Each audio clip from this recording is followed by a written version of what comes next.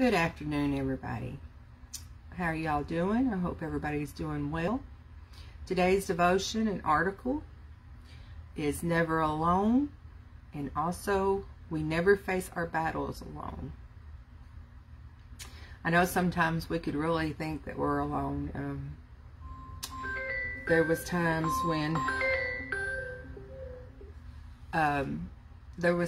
when I wasn't living right. I was out there, and I felt alone, but just thinking that nobody was in reach, and I couldn't see that God was still right there with me, and all I had to do was reach for Him. And I finally did, and I am so glad I have. And no matter what you're going through, no matter if it's just a trial or if you think you messed up, there's no way to come back to God's good graces and His presence. Yes, you can. Just get in His Word, look to Him, and ask Him in your heart. Let us pray. Heavenly Father, I just thank you and praise you, and I give you all the honor and glory.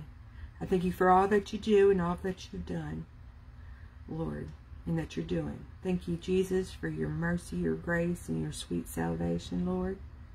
We lift this message up to you, and Lord, I just ask, Heavenly Father, that you just move me inside and have your word, Lord. I just thank you and praise you, Lord, and I give you all the honor and glory. In Jesus' name I pray. Amen and amen. Thank you, Lord. And we're getting ready to read. Hold on just a minute.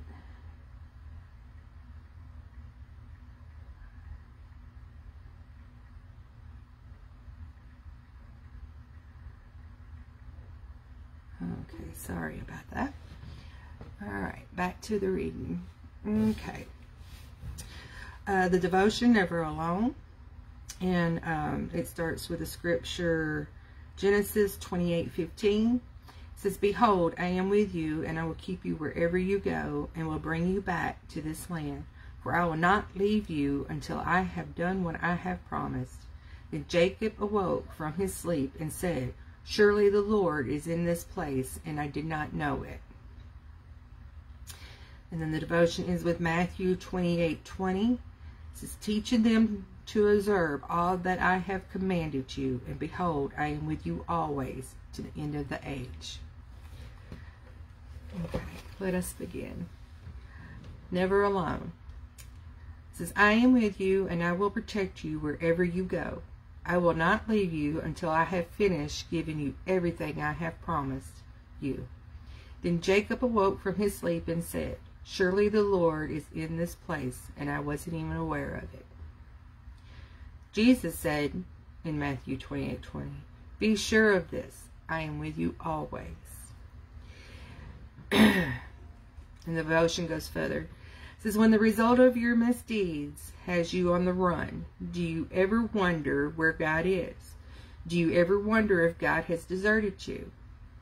Consider Jacob. Prompted by his mother, Rebekah, Jacob stole his older brother's blessing. Once he did so, he knew his life was in danger.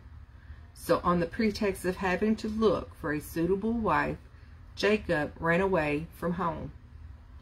That first night, Jacob stopped to rest, using a stone for a pillow. He fell asleep and dreamed of angels going up and down a ladder reaching from heaven to earth. Standing above it, the Lord spoke, promising He would always be with Jacob, never leaving him. When Jacob woke, he was stunned, for he realized that even in that place, God is with him.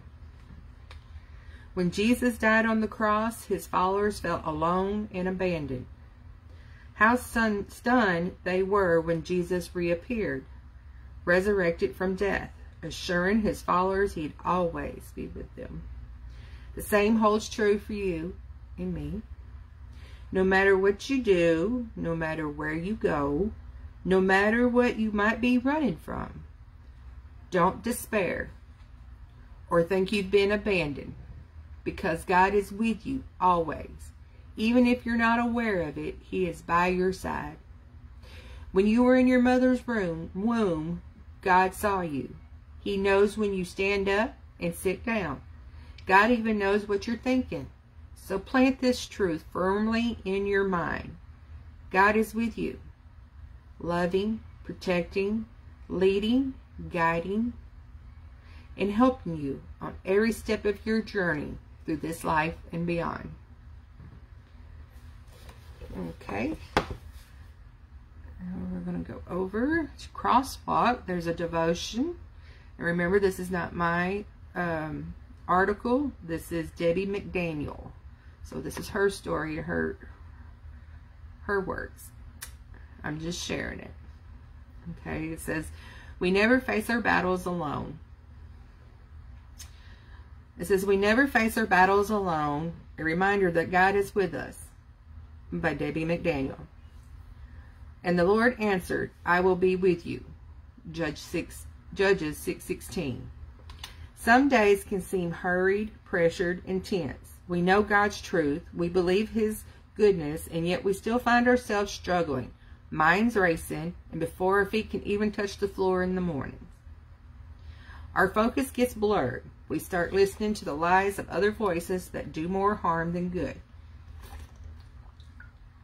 The constant media headlines tell us how dark and broken our world is.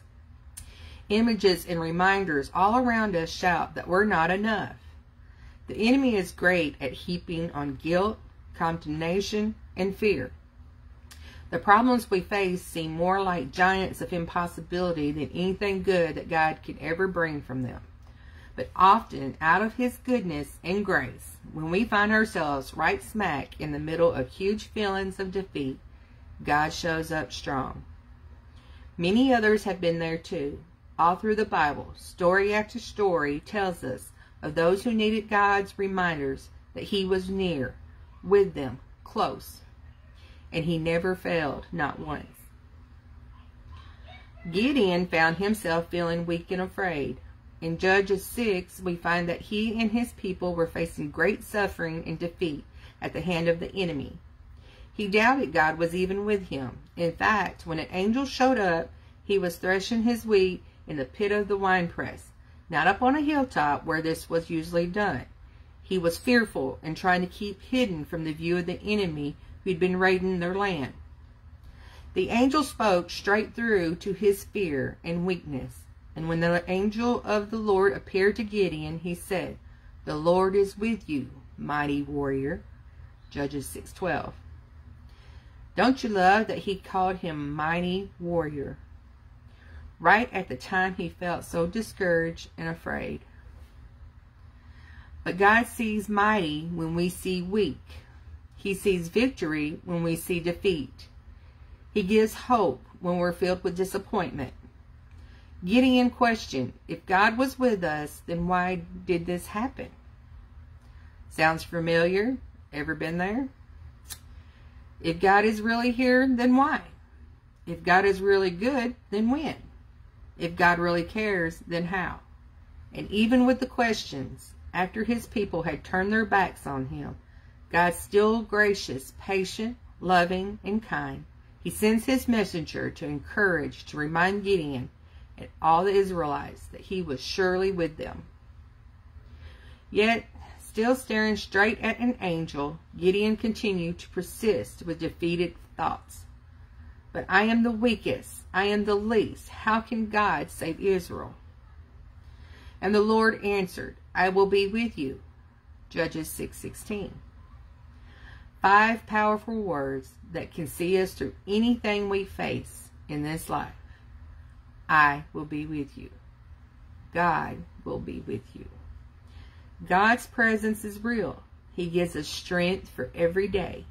The battle can be intense, and some days, especially the enemy, seems really strong, and we feel really, really weary. We can find ourselves wrestling again with the same defeated thoughts that we thought we'd finally lay to rest just the night before. Disappointments come. We struggle with feeling like we haven't measured up. We listen to the lies that we are less than. But God still answers us, just like he did for Gideon. He's still with us, no matter how we might feel or what struggles flood our thoughts.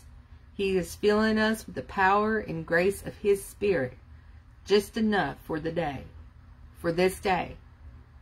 A reminder for your heart, and whatever you might be facing, the Lord is with you, mighty warrior. Peace. Some things to think about. It says, how do you need to be reminded of God's presence?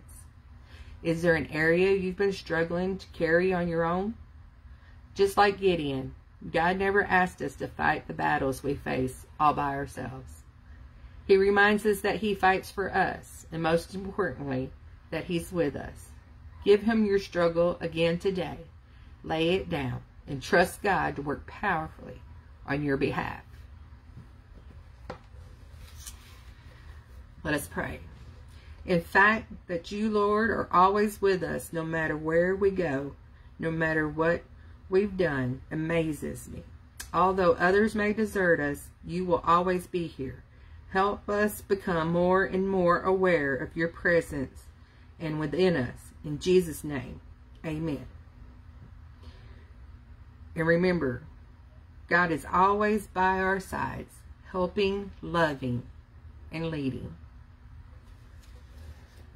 We are never alone. And if you do feel alone, get in His Word. Get on your knees and pray to Him. He's right there beside you. Just reach out to Him. Y'all have a blessed evening. Bye.